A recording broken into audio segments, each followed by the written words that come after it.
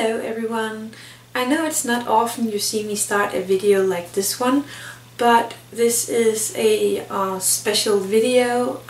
It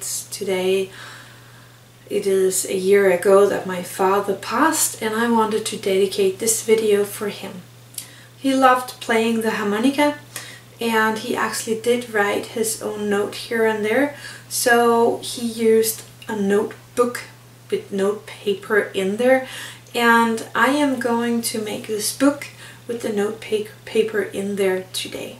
So even though that this is a very small and very easy video to do, and I did all the work, I actually used a lot of time to get this lined up right, I'm going to show you how I made the notebook, and I am going to leave it for you to download in the info box below.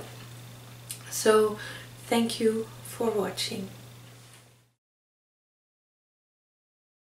So to test my printer and find out how it is printing, I am taking a piece of paper and I'm going to put in some text here, and I'm gonna write this page, oops, sorry about that, this page up, no, this side up, and apply. So this side of the paper is up, and then I can write this, oops, is the top.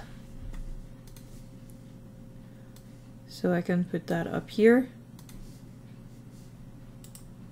Just merge this for a second, and of course everything is going quite wrong when you're doing it on camera, just like that. Then I can go in here and print layout. I am using PaintShop Pro right now, but you can use whatever program you want to. So like that, and then just click print. So I get this piece of paper where it says this is the top and this side up. So I go back to my printer and pop it in the printer. So I have, this is the top on the inside of the printer and this side up as it says. So I'm just popping that into my printer like it's a regular paper, placing it in there, dragging this one out again, and it's ready for printing the next page. Then I go back to my drawing page here. Again, I have the page, but this time I empty it out. And I'm using a red to write here, like then it is printing here. And I'm just gonna pop it in there because you can see the way the paper will be turned by the text. And again, I am going to go into my print layout, pop it over here, and just click the print button. And there I go with the paper, and it prints on this page. So this top up and this side up, when I put it in like that, it is printing on this side. So now I know how my printer works, how the paper is received in the printer, and how it comes out. This is a very important step for you. For the easy part of it, I put my two files right here on the table on my computer, and right now I am right-clicking the first file, and I'm picking the one that says print. For me it's udskriv, as I am using the Danish version, but you would have a print around here in your menu. Just click that one and just don't touch anything. You want it to be the right printer and the right A4 piece of paper. That's it, just print. Just click print and it will print.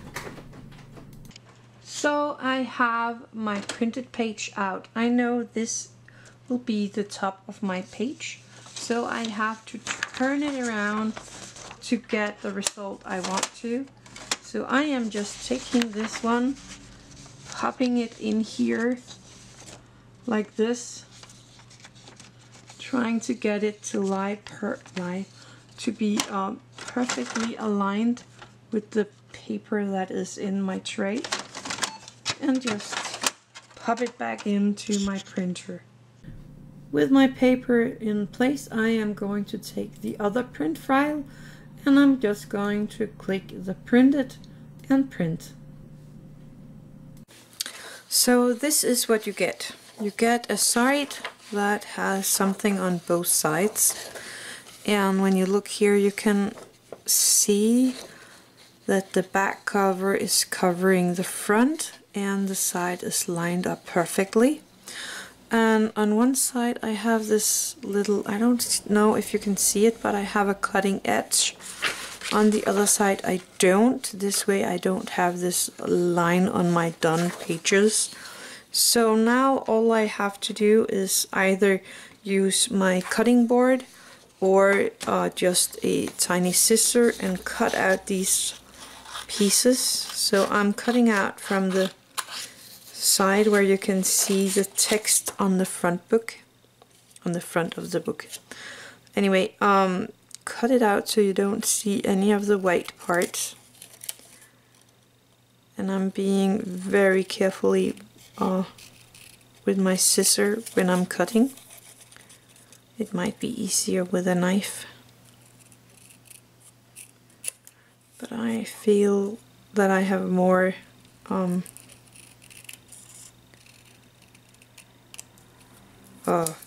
precision when I'm using the scissor. And you see it has this nice insight. Then you can take something to bend the paper. So I'm lining up the colored different here and on the top of the scissor, and then I'm just gonna squeeze with my finger, and I'm gonna do that on the same side, well, the other side here, but the same way, like that. And now I have the little book cover for my note paper. So put that to the side and cut out these note papers.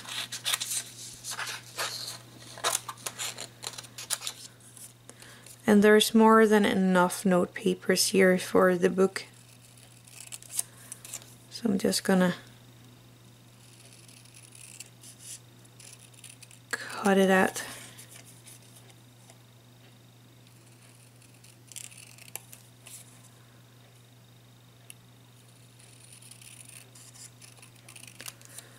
And I'm gonna cut it here in the middle, like that. And now I have two pieces of papered note paper. And I can see I have to change my print file a tiny bit to make it right. So I'm gonna try to do that before I put it onto the page for you guys.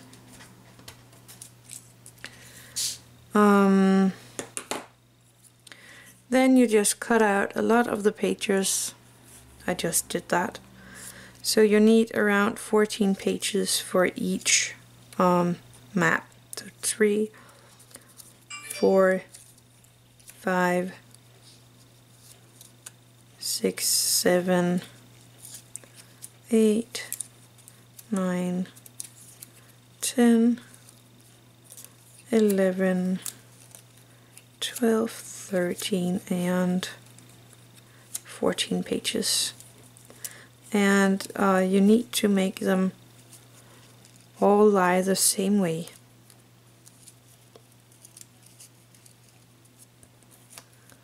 And I feel I have one in here that is a bit larger than the other.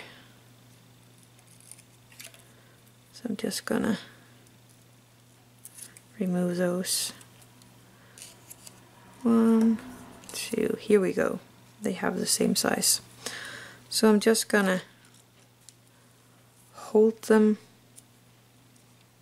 like that, and I'm gonna find my glue.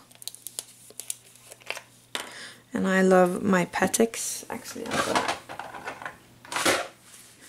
take a clamp here because they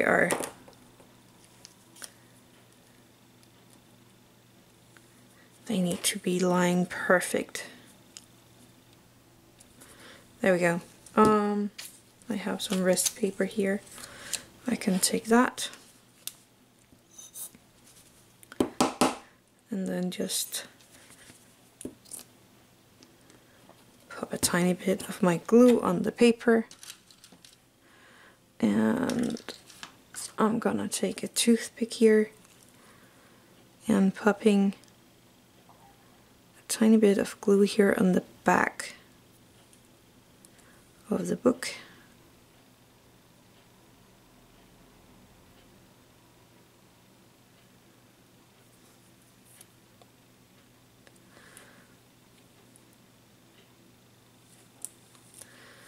Figuring out what side is what. So this is the front of the book, taking my book cover and placing it perfectly over the sides. And there you go. And if you didn't fold your book cover totally great, you will have a little overlay here, but you can take your scissor and cut it. The book cover is made a bit bigger than the book because I always think it's prettier when the cover is going over the sides and not the other way around. But that's it for making the notebook. And thank you for watching. Happy crafting!